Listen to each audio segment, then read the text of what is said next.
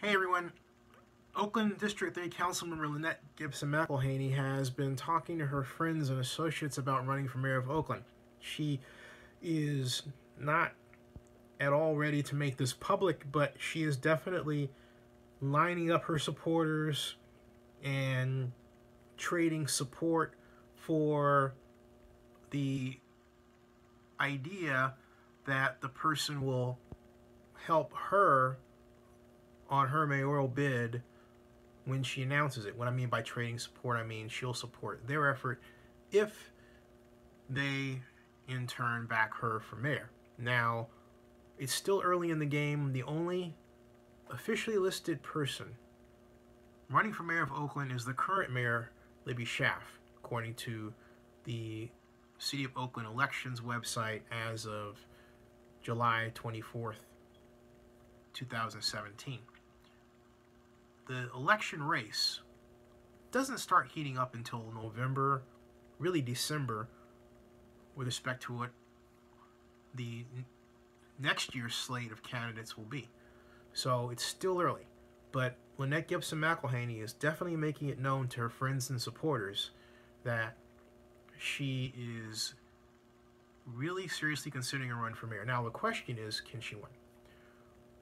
Right now, you'd have to give her a 50-50 chance. And I'm not saying that because Mayor Schaaf is the only challenger, but because of how her supporters line up versus the mayor's supporters, versus the fact that the Oakland electorate is changing dramatically with a lot of new people moving in, replacing people moving out, but then of course a number of homeless people who I would guess are still very eligible to vote.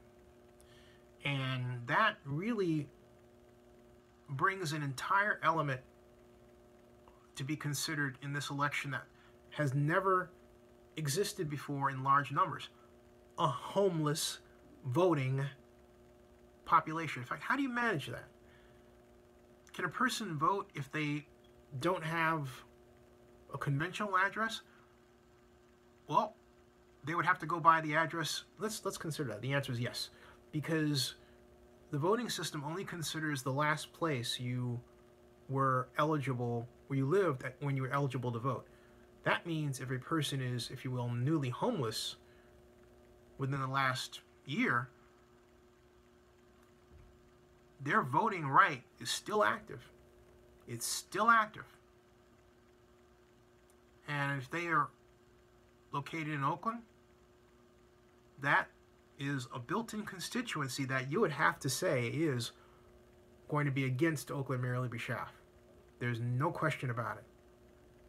So Mayor Schaaf has to hope, as do the other council members, that that number of people doesn't grow. And then let's look at it another way.